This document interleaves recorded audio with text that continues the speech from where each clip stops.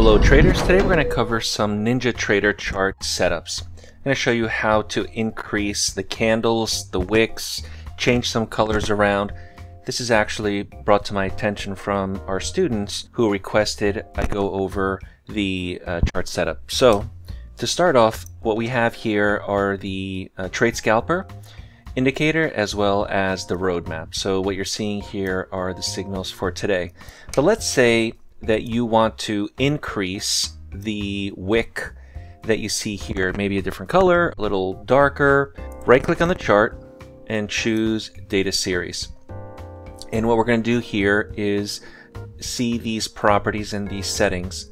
Now, besides the fact that you can change from a 5-minute chart to, for example, a tick chart or a range chart, you may want a minute chart as well.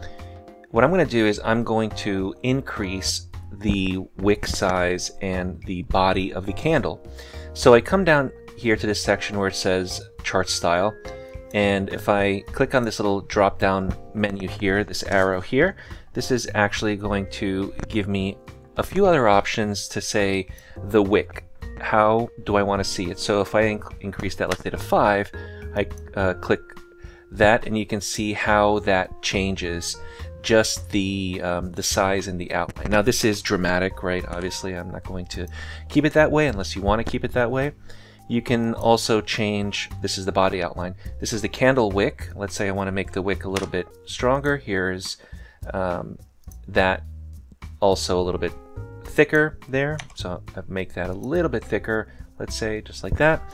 Let's say I want to change the color for down bars and color for up bars. Let's say I don't like the green, I like to see blue instead. So if I do that, you can see that it changes the color to blue. So there's a lot of different settings here that we can customize the way the candles look. You can click OK, but it won't remember this is what you want, right? It'll remember only that you did it for this moment in time. So let me go back and click here, this last part, which is preset, save,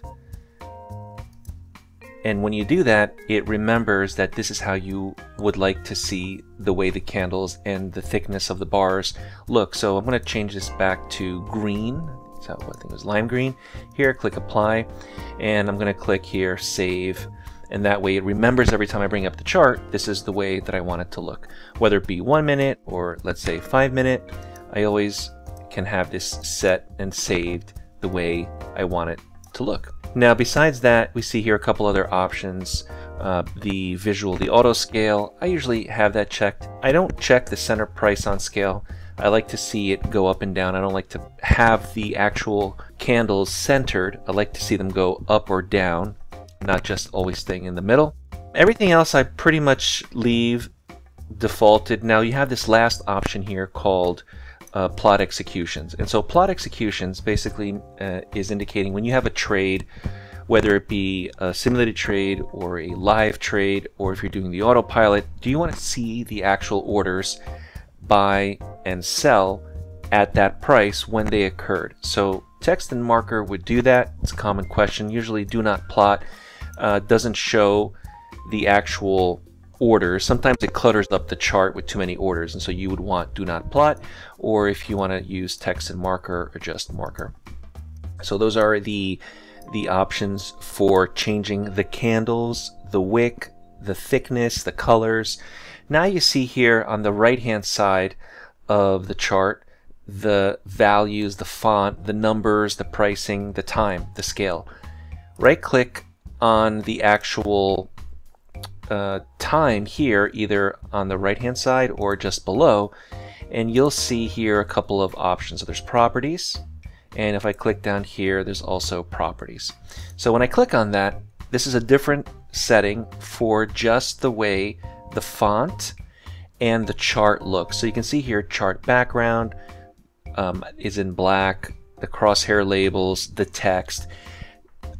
Personally, I increase the font size because as we get older, we may want to see the numbers both on the right hand side for the pricing as well as the time scale here on the bottom a little bit larger. So personally, I increase it. I make the font size a little bit larger, and remember, click apply, and so now you see that this is larger. Or you may want to change the font itself. Let's say you want to change it to, I don't know, Calibri, let's say, and I click apply, you see that it changes that. So I like to use the Arial, and I like to use about 18 as the size of the font, 18 pixels. The only other thing that I do here in this section is the right side margin. The right side margin is this space between the last candle and the scale. So I use 100 pixels in that way. So for example, let me just go here. Do you see the distance between here and here? So when you load up the chart, so I just do reload historical data, and you see the distance between here and here. This is what I'm referring to.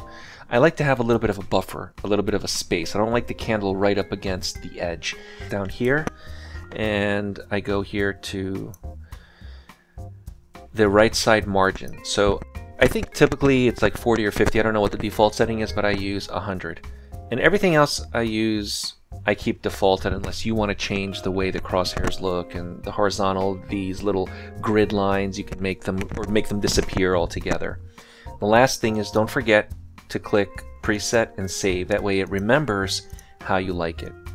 So that's how I set up my chart. This is a chart setup. One of my students asked earlier today if we can do a video on that, so I thought it was a good idea. Typically I take this for granted because I know how to work NinjaTrader, and so I just assume that this is common knowledge, but for the new traders this may be important.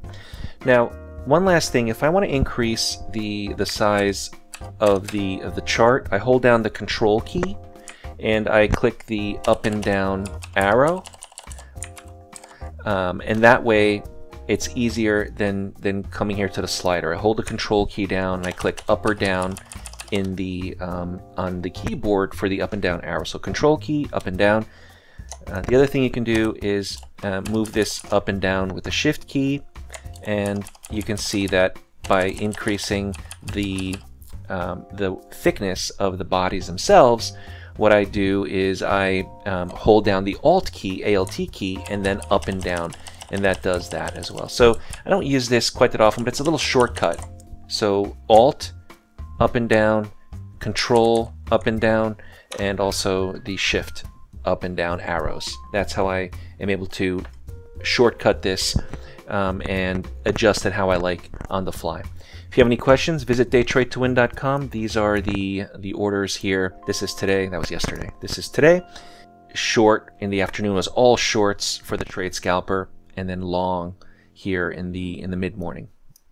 All right, Trade Scalper and roadmap signals for today. If you're interested, visit Daytradetowin.com, and I'll see everyone at the next video. Take care now.